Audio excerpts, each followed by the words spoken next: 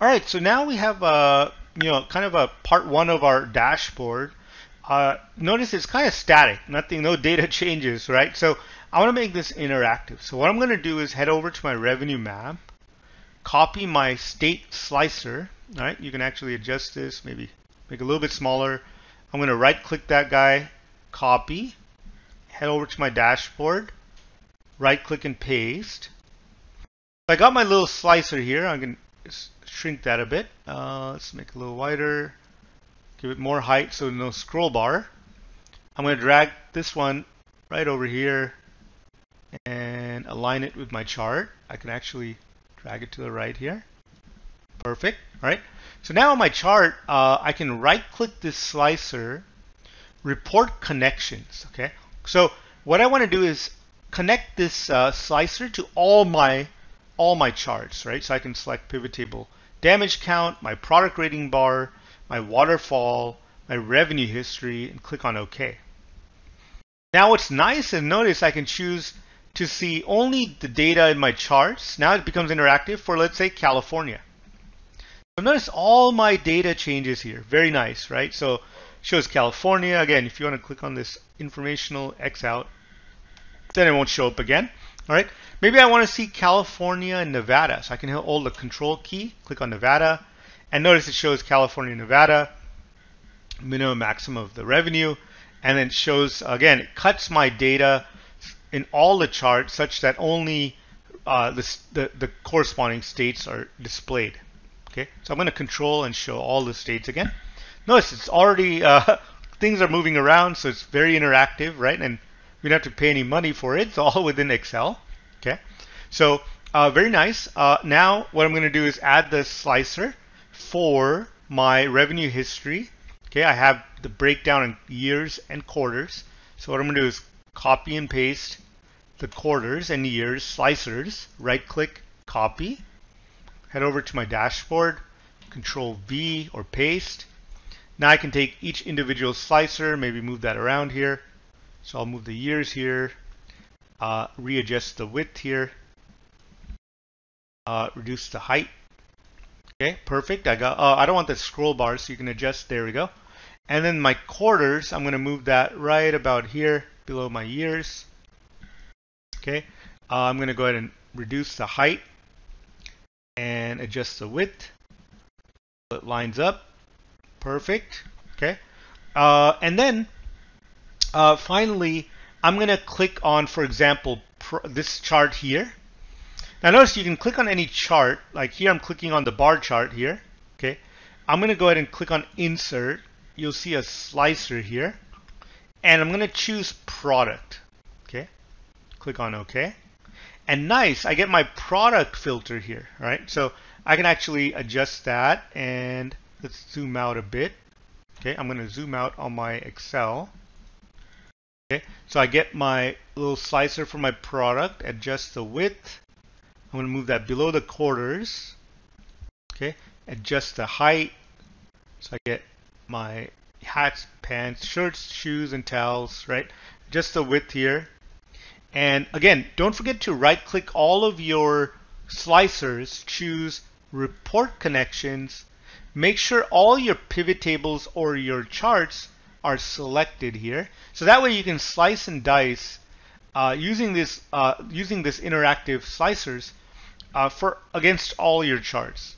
Okay, I'm going to, just to make sure, right click all of my slicers, go to Report Connections, make sure they're all connected. Oh, there we go. They're not connected. I'm going to go ahead and connect everything. Okay, same with the years. Click on Report Connections. Click on all the different chart types. Click on OK. Perfect. Now we have some sort of dashboard here. Notice I'm going to just maximize this. Again, you can adjust for your chart sizes, right? You can actually move these guys down if you like. Move these down here to the bottom so it lines up nicely. It's going to adjust this guy, the product, a little bit more width so they're lined up nicely on the left side. Okay, and then this guy, I can actually increase my map. So I'm going to go ahead and move that here and adjust my map a little bit bigger. Perfect. Okay, give this guy a little bit more width. here, and then I can move this chart, adjust the size, and again, feel free to play around with the dimensions here. I can move these charts. Okay, I'll move this a little bit down. Perfect. All right, I'll move this less width here. Same with this chart. Align it. And same with my bar chart. Align that. And notice we have a nice dashboard. Okay. Again, all my slices are connected to all the charts. So for example, I want to look at all the hats, right? So click on hats, all right, that were part of year 2021. Okay. So notice that for all the states, right, I get my revenue for only hats. I get only the damage versus new of hats only. I get my, my waterfall that tells me, all right, about 23 hats were purchased through a mobile app, 20 through a storefront, and 15 through a website, giving me a grand total of 58 for this year, 2021. And then I have my product rating as a function of only hats, right?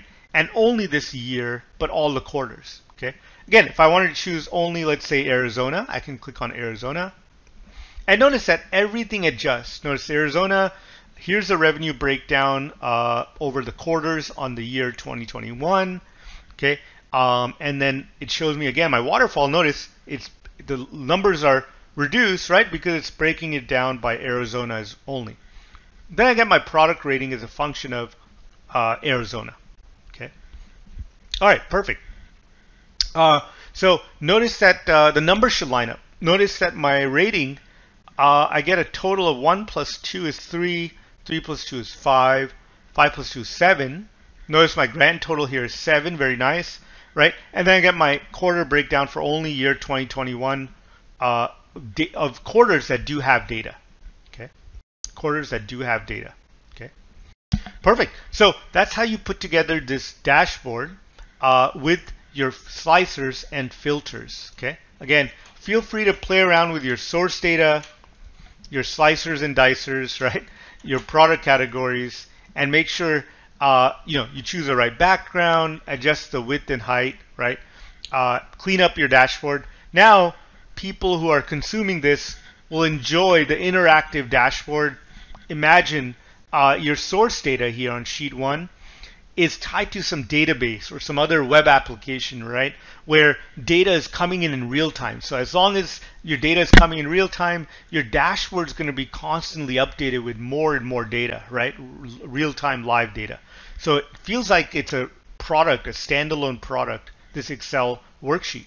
Again, you can lock and hide all these sheets, keep only the dashboard, distribute it to your coworkers, your product management, your executives, and your classmates, and they'll be able to visualize your data, perform analytics, make predictions, and so on. Hey guys, if you found the video helpful, please give it a thumbs up and subscribe for more content. See you next time.